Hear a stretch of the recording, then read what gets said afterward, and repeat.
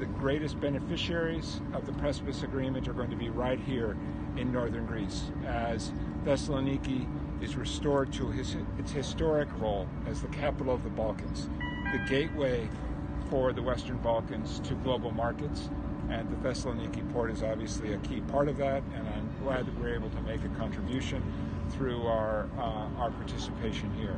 I should also mention I'm joined today not just by many of our embassy team, our consul general, but also General Shapiro, the head of the U.S. Army in Europe's Theater Sustainment Command. General Shapiro is here in support of this deployment, but is also traveling on to Alexandropoli in connection with the next deployment that will happen in Greece of the 3rd Combat Aviation Brigade. And he will be looking at opportunities to leverage the